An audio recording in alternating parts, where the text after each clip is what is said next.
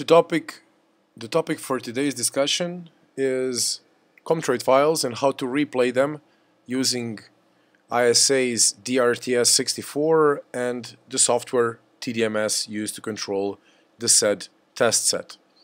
So for that we're going to open the application Playback Waveform, which we have here, and the first thing we're going to do is to open the Comtrade file.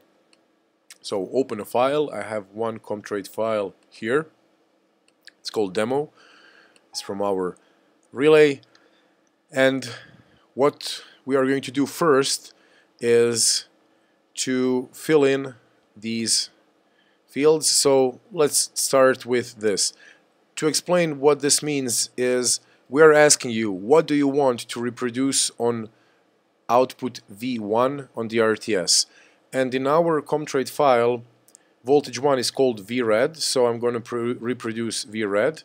On V2 I'm going to reproduce VYellow, and on V3 I'm going to reproduce VBlue. On V4 I can reproduce VNeutral if necessary, and here I can also see what are the ratios for these elements, for these voltages. So 132 kV to 100 volts face to face. The next step, of course, these colors will represent those currents when we finally open that file. In the next tab, we are doing the same thing, but not with voltage, with currents. What do you want to be reproduced on current output 1? That would be I red, on current 2 I yellow, and on current 3 I blue. On current 4 we can, for example, reproduce I neutral. Again, we see here the ratios, which are read from the Comtrade file, and the colors. The next tab is asking me which contacts on the DRTS we want to activate to see the trip. In my case, I just need C1, which is normally open contact, and we can call it trip. And then we move on to digital signals, which are read from our Comtrade file.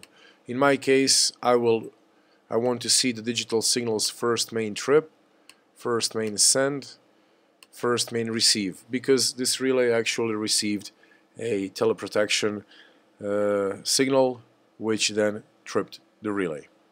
If you wanted to reproduce these signals, these digital signals, you could by clicking this and by saying on which binary output you would like to reproduce these signals. I'm not going to do that right now, so I'm going to remove this stick. The next tab, settings, is where you should set up your contact, so whether is it dry or wet and what is the threshold. And these settings should be used only if you are doing a special type of testing using low power mode. And also, I'm sorry, this is for zero power mode. You can here also limit or extend your file, how long will it be reproduced. Also, instrument synchronization can be done through GPS, so when the DRTS would receive a signal from GPS, then that's when the reproduction of the Comtrade file would start. For now we're not using that. We could switch on the DC, but I already have it on, so I'm not going to touch this. And if we wanted to have a pre-fold, we could put in some values here, but I don't need to have a pre-fold here. So what I'm going to press is OK, and I'm going to get this here. Well, this, what we can see are voltages, voltage 1, 2, and 3. And as I scroll down, voltage 4, which is the neutral.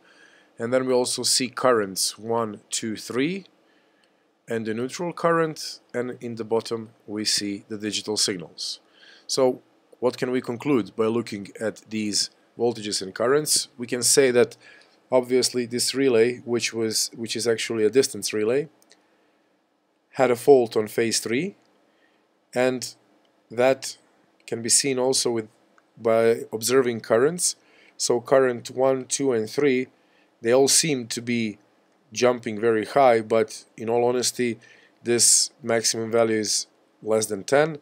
This is around maybe 10, and this is more than 24. So obviously the fault happened in phase 3. Now, before I connect to the RTS, I would like to show you one very interesting feature of this application, and that's by pressing the display the impedance locus plots, this will appear. So the first thing I want to do is to press refresh plot. When I do that, I get this chaos, which you can see, which are actually impedances. These are phase-to-phase impedances, and these are phase-to-ground impedances. Since I know that my fault was phase-to-ground, I don't want to use these, and since I know that my fault was on phase 3, I'm going to use this fault, the impedance of phase 3. Now I'm missing one thing here, and that's the characteristic, my Rio file. So I'm going to open this, I'm going to go to desktop, and I'm going to open Protecta Rio files. And that would be this one. So as I do that, what I see is that this comes into my zone, and that's why the relay tripped. So this is a nice help for you if you want to be sure why the relay tripped. Also, if you click this, you will see what are the positions. So what you need to observe is, first of all, this point here, which is I3, and as I move, you can see what is the current. And obviously, the biggest current is here inside, when we went into the zone for tripping. So it's a graphical tool which helps you understand what happened. Also, I'm going to close it now, and what I'm going to do is I'm going to connect to the RTS64.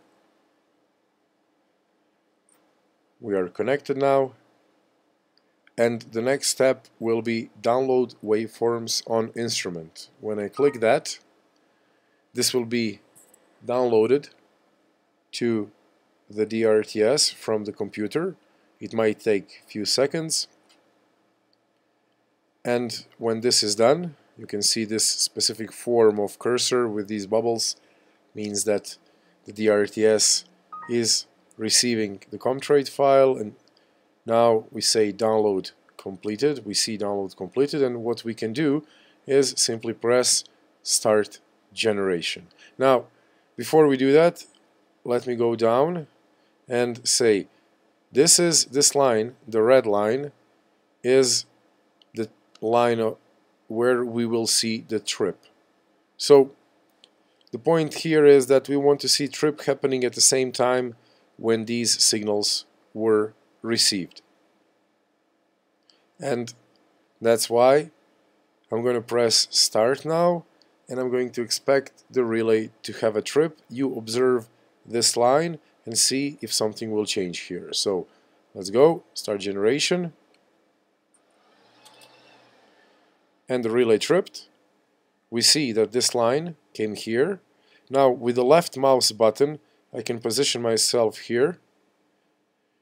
With the right mouse button I can position the other cursor here, and I can see here what is the difference in time. That's 12 milliseconds. So it took us 12 milliseconds from the point where we received the teleprotection signal until the moment, or extension zone signal, until the moment, no, sorry, in this case was actually teleprotection signal. It was a direct opening of the circuit breaker, and it took the relay 12 milliseconds to react, which is a pretty good result.